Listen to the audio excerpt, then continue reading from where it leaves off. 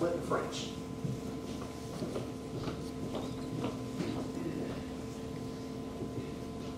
Brother, first I want to say, Keith Thompson would say, I'm so proud of you in a good way. And I am so proud of you in a good way.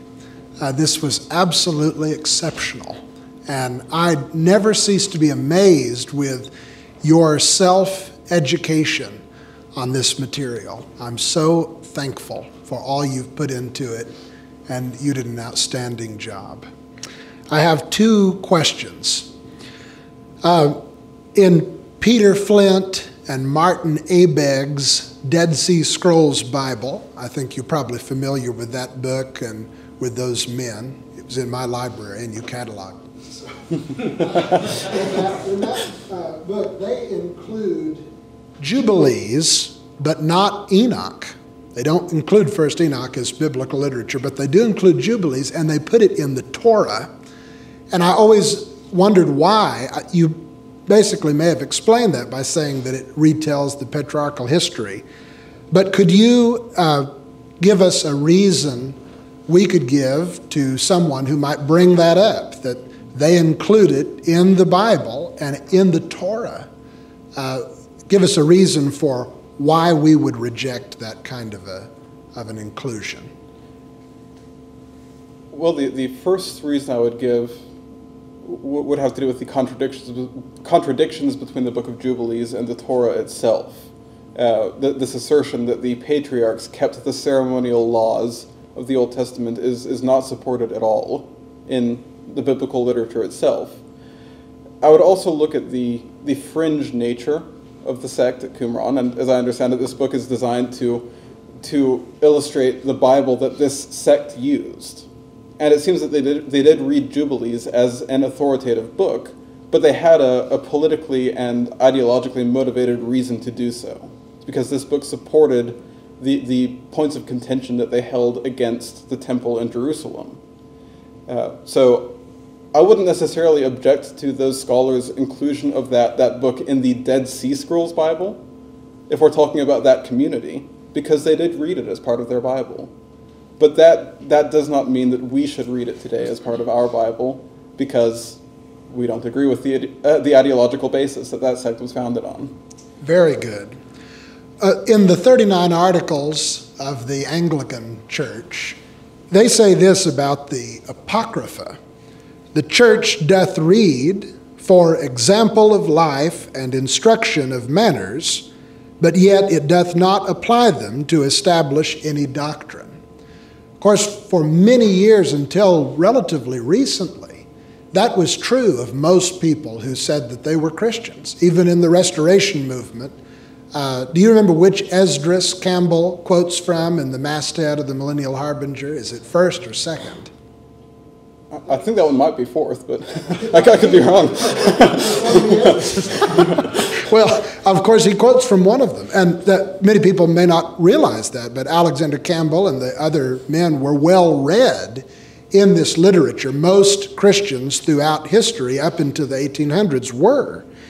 Now, I would think not all of these books would be valuable necessarily, even for what the articles say, example of life and instruction of manners. And of course, we live in a world where it's hard to get Christians to read inspired scripture. And that's frustrating. But what would you say to people? Is there value for instruction of life, or instruction of manner, an example of life, or however they said that, in reading some of these books? And which books would be more valuable than others? How would you navigate the ones that might really contribute to our understanding of Scripture or our spiritual formation, if any? Now, I have to admit in this that most of my research for this presentation has been secondary research, so I have not spent as much time in the books themselves, simply because of the vast number of them. I had to build a framework first before I could deal with them directly. I did mention in the presentation that I think some of these books were not written to try to be scripture. And the books of Tobit, Ecclesiasticus, and Judith come to mind. These were written to be either stories or commentaries on scripture, which as I mentioned, we read a lot of these kinds of books today. Whenever we read a sermon book, we might read about stories, made-up stories of a figure who's working their way through a difficult situation to give us an example of how to solve a similar situation. So we might find some value from these books on that level. Now, there are some theological issues with some of these books. I wouldn't theologically agree with the author of the Book of Tobit, for example. There's quite a few very strange things that we might find in that in that story.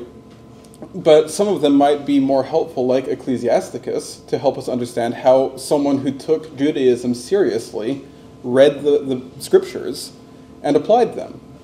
And if we read it knowing that we might well disagree with some of the conclusions he reaches, we might find some benefit from that literature.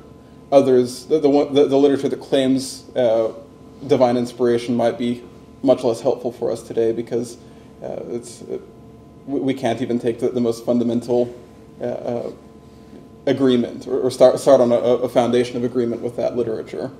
But the ones that weren't intended to be read as divinely inspired might be more helpful in that way. Alan Bonifay, Glenn Osborne, and then David Griffin. Enjoyed it very much, Matt. I appreciate the information. I wonder, in your research and study of this, how much do you think the Second Temple literature, or did any of it, affect the writing of the apostles, the New Testament? Did they rely on that as history? Do they allude to it?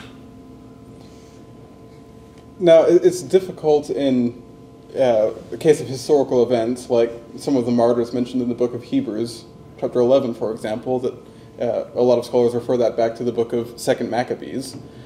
It's difficult to tell if the New Testament authors are referring to the history as written in the intertestamental literature, or if they have an independent knowledge of the same events. I would say that there are some indications that the New Testament authors were aware of this literature, but it did not guide their theological conclusions to any significant or any measurable degree.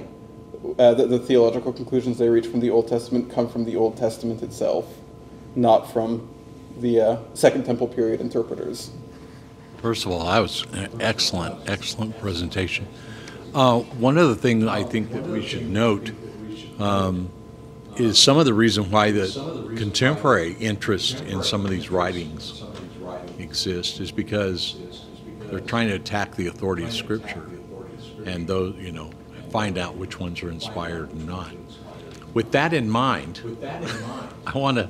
You and I were talking before you gave your thing, and in Jude, he mentions in Jude, he says 14, and it was about these men that Enoch, the seventh generation from Adam, prophesied, saying, "Behold, the Lord came with many thousand of his holy ones to execute judgment on all 15."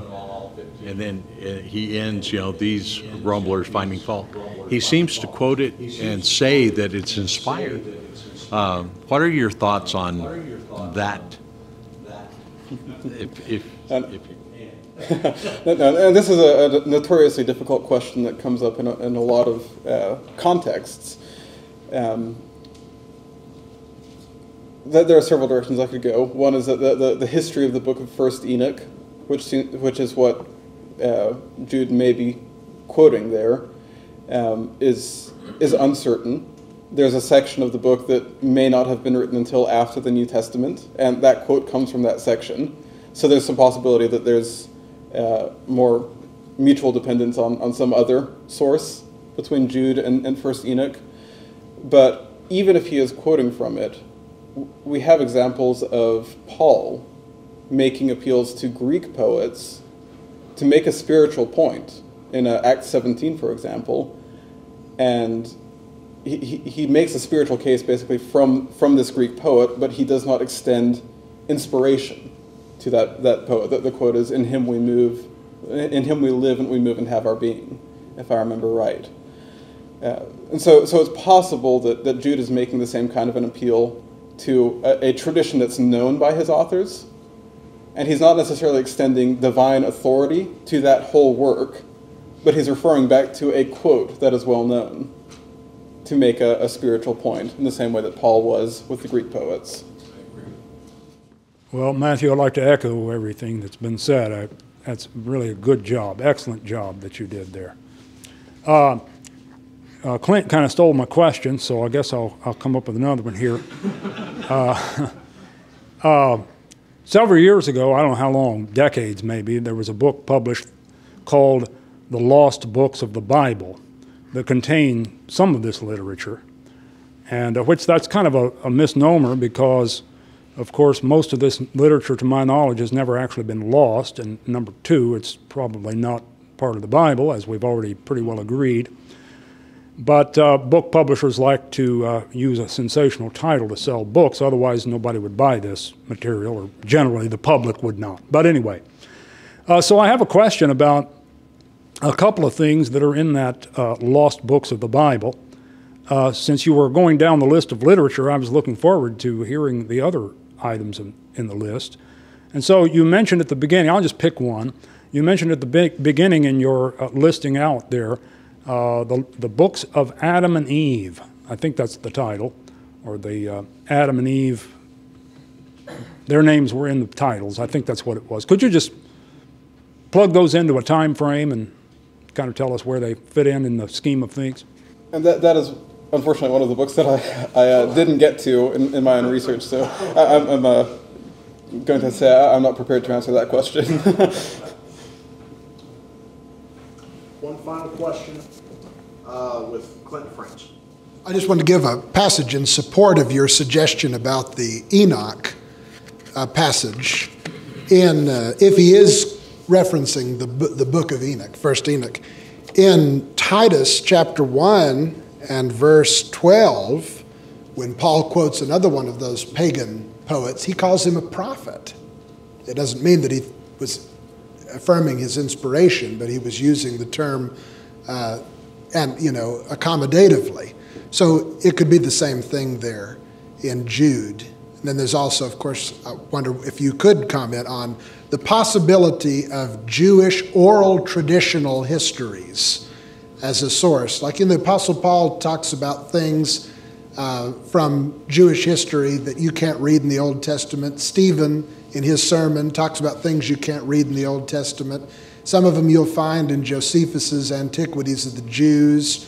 Was there a train of Jewish oral history of some of those old events that some of these people or multiple sources might be drawing from?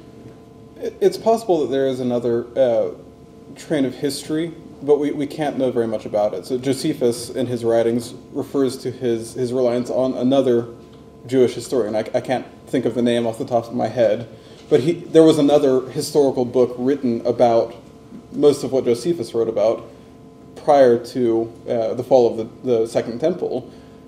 However, we only know as much about it as Josephus said. No copies have survived to today. So it is possible that there was even more than an oral history, but a written history of the nation of Israel and the patriarchs that existed perhaps long into the farthest reaches of history that just hasn't survived because it was not part of the biblical canon and is not essential for our understanding of the history of God's people and our place in God's plan today.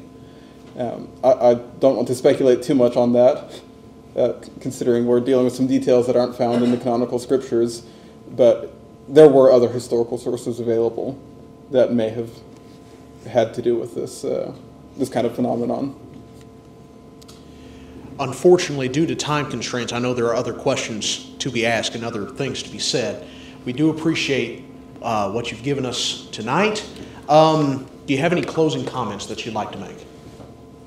Nothing in specific aside from a general thank you to all of you for being here, and thank you for your confidence in me. I know this is a daunting subject to deal with, and I appreciate your confidence in me to work my way through it in front of you.